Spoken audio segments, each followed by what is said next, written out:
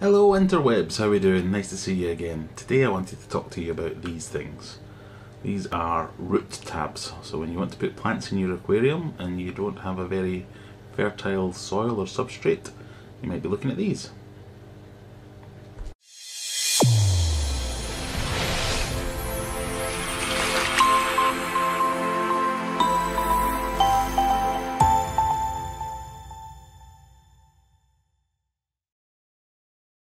Hi guys, how are we all doing? Ben from the Simple Fish Life here, where fish keeping is made simple. You're about to watch Aquarium Adventures. If you like what he does, if you enjoy his content, make sure you hit that subscribe button for him. Give him a thumbs up. He's a top bloke. He'll appreciate every bit you do. Thank you very much. So, thanks for joining me, nice to see you again. I wanted to talk a little bit about how we use these and why we use these, and maybe even how you make your own. So these are essentially aquarium root tabs. You'll hear people talking about put some tabs in your substrate when you're interested in planting out your tank. I use these mostly when I'm using sand as a substrate, because sand in and of itself is an inert substrate. It doesn't hold any nutrients, so it needs a little bit of help if you're going to use a plant that feeds primarily from the soil or the substrate. Now this all started out with a conversation I had on the internet. You know how good Facebook groups are for having little conversations, where someone had quite innocently asked, do I need to buy a proper planting substrate for my planted aquarium? I think they wanted to plant some, in fact I think they wanted to plant some Java fern, which you don't actually need to plant in the substrate at all, but that's by the by. But the question they asked was, do I need to buy a proper planted substrate, or can I just use my sand that I've already got and use some root tabs?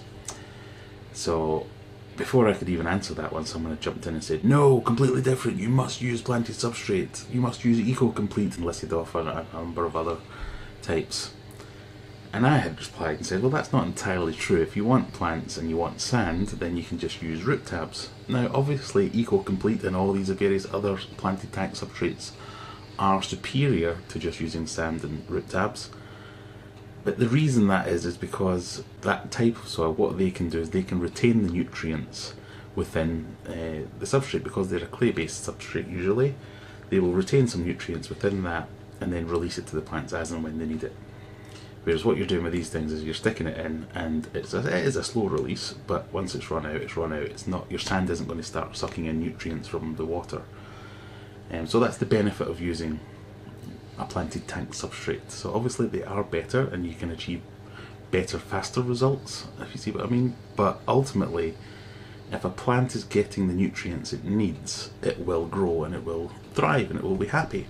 And you can do that with these things. Now generally these things last anywhere 4 to 8 months probably, so I look to replace them about every 6 months. And it's really easy to use. You just stick them in. Pop that an inch onto the substrate, somewhere near the roots of the plant that you want to use, and you're good to go. So when I want to plant them, I'll generally take a capsule in my hand, use a pair of aquascaping tweezers, and it's as simple as sticking it roughly where the plant roots are going to be.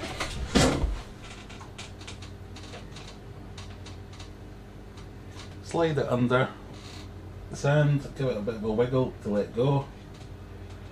Let the sand fill in round about it. Job done. Rinse and repeat. Your plants will let you know when it's run out if you can't tell, because obviously they'll start to deteriorate and you will see some issues. But one of the other reasons was obviously I had started a conversation with this chap, and it got down the route where everything I said now was picking me apart. So I had tried to help the other person, said I just buy some root tabs off eBay or make my own. They're all much of a muchness. So then he started chiming in saying, no, you have to buy this particular brand or from this particular seller, because they're using a much higher quality fertilizer. And I decided the only way to win such an argument was to go out and buy them myself. So I'll show you the two side by side. This is the one that I got from eBay myself, and this is the one that I got from the seller that he suggested. Now if you can see these things, you'll quickly realise that they're pretty much identical. And the reason that they're pretty much identical is because they are identical. And the reason that they're identical is because anyone that makes these tablets is using this stuff. So this is Osmocote. It's a slow release plant food, as it says on the tin or bag. And it's generally regarded to be the best one for your DIY hobbyists to use because it's readily available, it's fairly cheap. I say fairly cheap, it's not cheap, but it has all the ingredients that you want. So I could read you the ingredients, but you can do that yourself by going and googling it. But plenty of the planted tank forums and fish groups and things like that, this is the one that they recommend. This has been, there's been a shortage of this in some countries, I believe, for quite a while. So people have been using other things, but I can tell by the makeup of these that they are exactly the same. And if I bring in a third version, one of them I made. So anything that you buy off eBay in this form is pretty much made by somebody at home who's then selling them online. So they should be relatively cheap, but don't let that put you off. They will do a good job and they will help you grow your plants. All you have to do is make sure you're monitoring your plants, testing your water, all that kind of good stuff that you would normally do, and you can grow plants with these.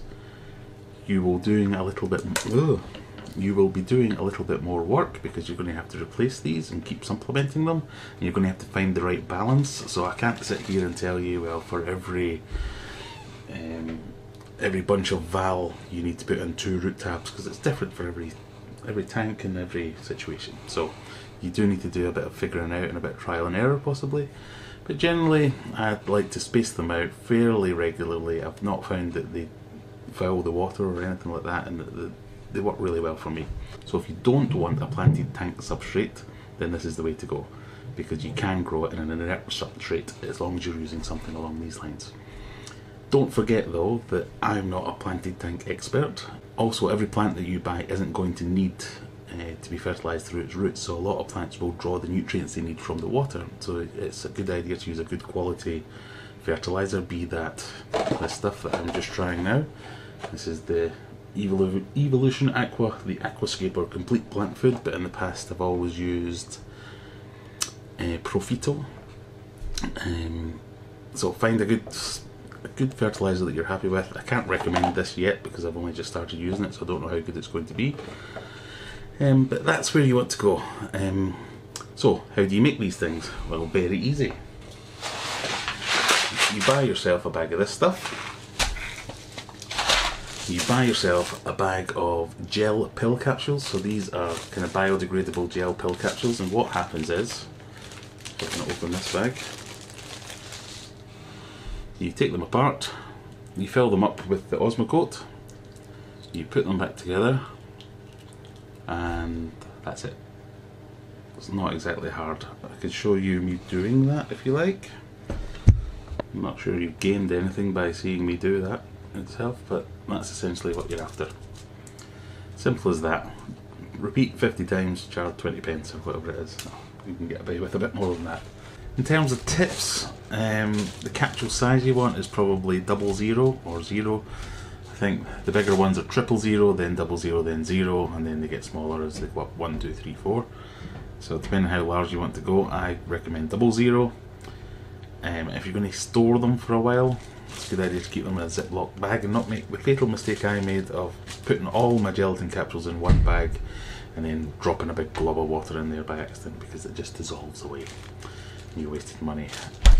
I got all these off of eBay. There's plenty of sellers around, take your choice. I got this stuff from local garden centre, I think, but you can also get it from Amazon and places like that. And another good tip is, if you're storing them like this in a Ziploc bag or something, you know those little silica bags that you get with new electronic equipment and stuff like that. Save them up, stick them in there, and then condensation and things won't get in and won't ruin your bag, but you should be good to go. Sometimes if you don't put the capsule deep enough, you might notice some of the little balls rising to the top. Look at my puffers getting all inquisitive.